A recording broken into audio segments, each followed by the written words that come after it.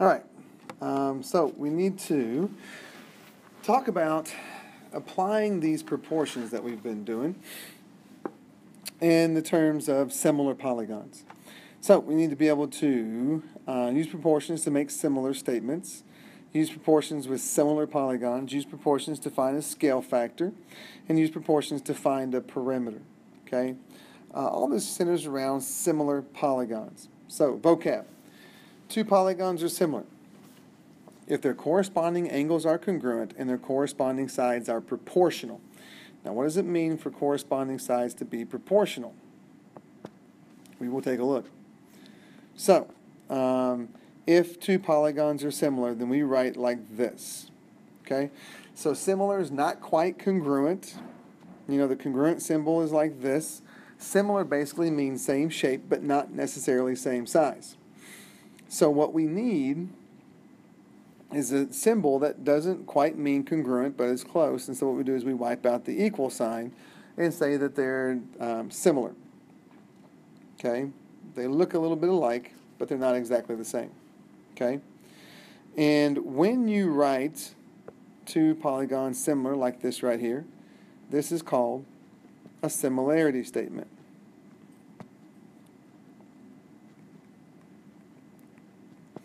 A similarity statement lets you know which angles are congruent and which sides are proportional.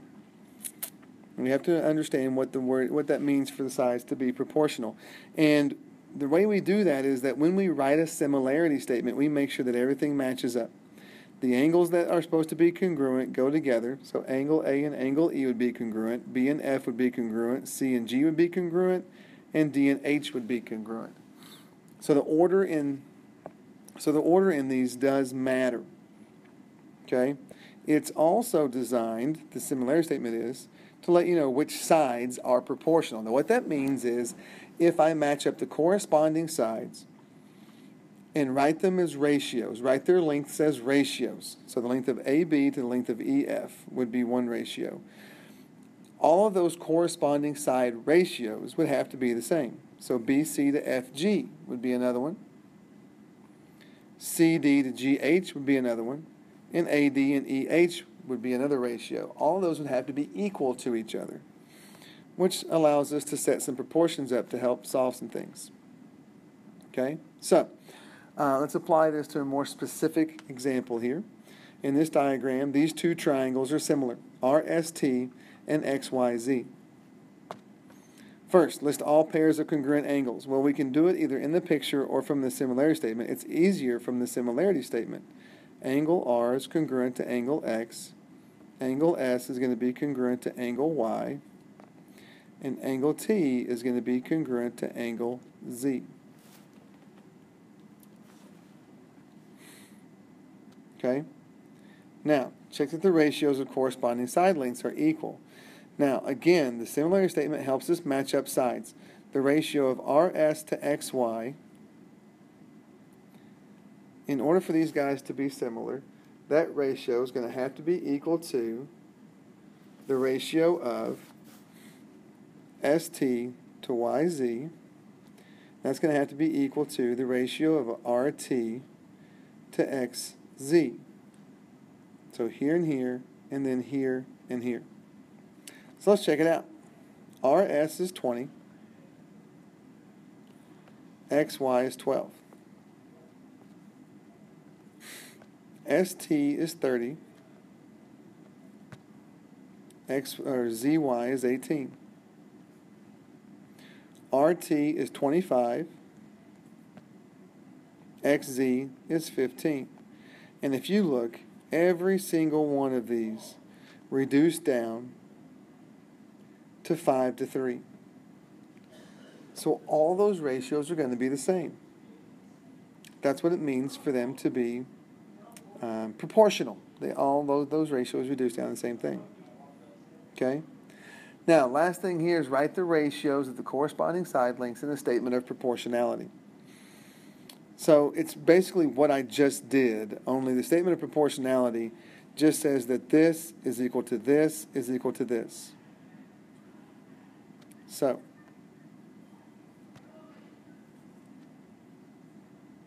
RS to XY is equal to ST to YZ, which is equal to RT to XZ. Okay? Now, what that allows us to do is to carve out a couple of ratios, set them equal to each other, make a proportion, cross multiply and solve with. I can do it there, I can do it here, or I can do it with these guys. It doesn't matter. All those ratios would have to be the same. So, for example, we'll talk about that in just a second. This first example gives you these two congruent triangles and wants you, I want you to give it a shot at writing the pairs of congruent angles and then write the ratios of the corresponding side lengths in a statement of proportionality. Stop the video, try it, start it back up, and see if you're correct.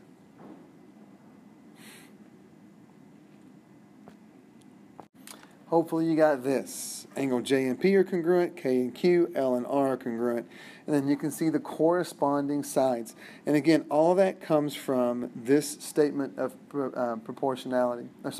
All from this similarity statement, matching up all the sides. Okay? Now, next example. Determine whether these polygons are similar. Remember that all the angles have to be congruent and all the sides have to be proportional. It says if they are, write a similarity statement and find the scale factor. There's a new word for us. Well, we can first see that all the angles, all the corresponding angles are going to be congruent because they're all marked the same. Okay? Now, sides. Well, since FJ is in between the one arc and right angle, then I know that I've got to check the side 16, and that corresponding side here is 20, which reduces to 4 to 5. And then between the two arc and the 90-degree angle is 12, 12, and 15, which is also 4 to 5. And then the two sides that are going to correspond are going to be 24 to 30, which reduces to 4 to 5. And then last but not least, 20 to 25, which reduces to 4 to 5. Now, the scale factor. The scale factor is that reduced ratio of all the corresponding sides.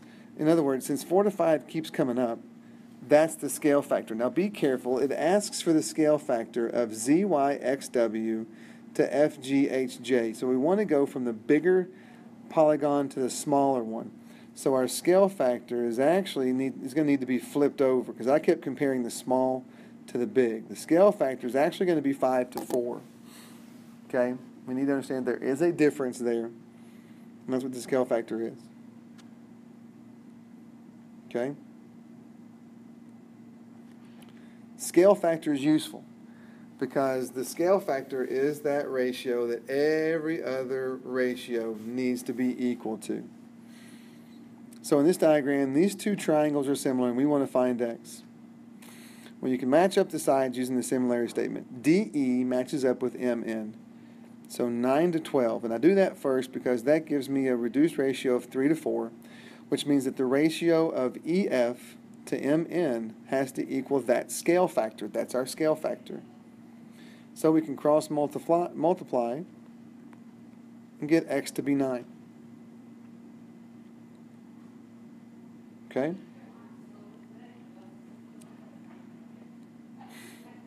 Simple enough using these similar figures to find our missing lengths.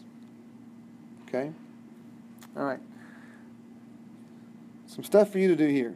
Find the scale factor of these two similar polygons, and then find the value of x.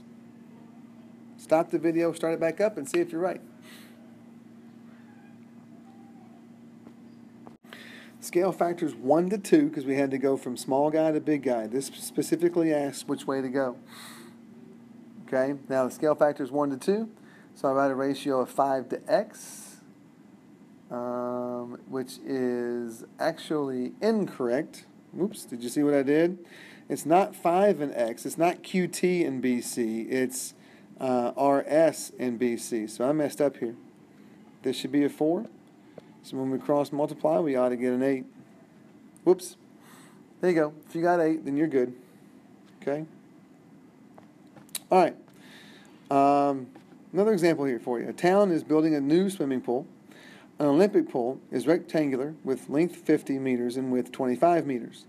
The new pool will be similar in shape, but only 40 meters long. Okay, so it'll be similar in shape, but only 40 meters long.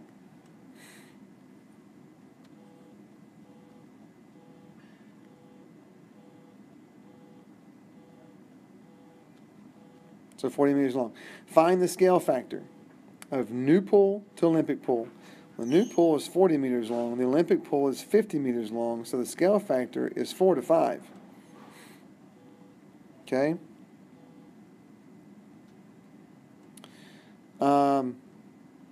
Now, find the perimeter of the Olympic pool and the new pool. Well, the perimeter of the Olympic pool, we've got the dimensions here. The perimeter of the Olympic pool is simply 50 plus 50 plus 25 plus 25, which is just 150 meters. The perimeter of the new pool, well, we would have to find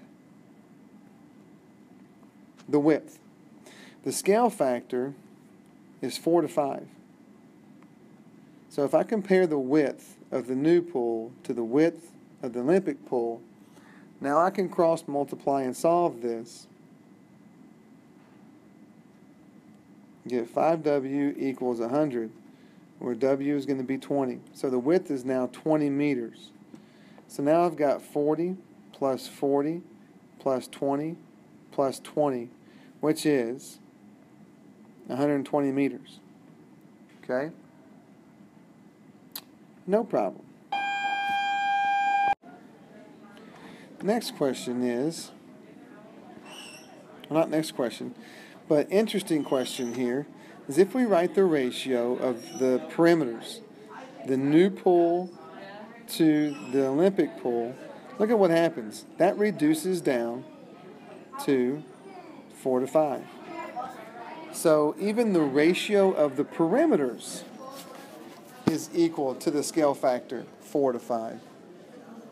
As a matter of fact, any linear measurement between two similar polygons, if you write them as a ratio, will reduce down to the scale factor. The scale factor is pretty powerful. Okay? So, you got another example here to take a look at. Try to find the scale factor and then find the value of x.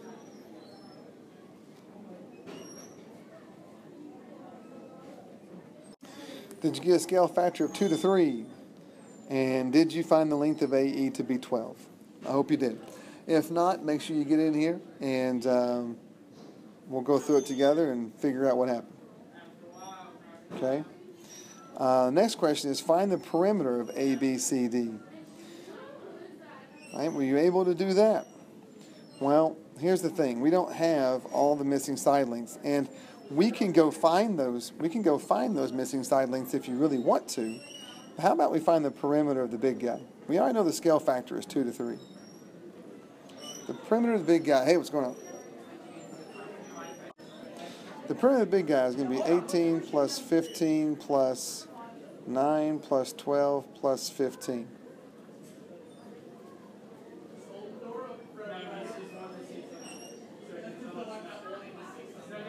Which is 69, right? Since the scale factor is 2 to 3, and we now know that the ratio between the perimeters has to be equal to the scale factor also, then I can take that scale factor, set it equal to x to 69, cross multiply, and be able to find the perimeter, which is going to be 46, without knowing those other sides. So the perimeter of ABCDE is just going to be 46. Okay? All right. One more example. You know, the altitudes are also going to be equal to the scale factor. So we have these two similar triangles here. We want to find the scale factor by matching up corresponding sides. TR, you can see here, corresponds to XZ, which is here. So the scale factor is going to be 6 plus 6 is 12, 8 plus 8 is 16. Go 3 to 4. Since the scale factor is 3 to 4, that's going to be equal to the ratio of this altitude to this altitude. And we'll talk more about altitudes later. But basically, this segment in the triangle to this segment of the triangle. So 3 to 4 is equal to x to 20. Cross multiply. X ends up being 15, so the length of that altitude is 15. Okay, still using that scale factor. All right, that's it. Homework's out in Canvas. Make sure you have it done by next time.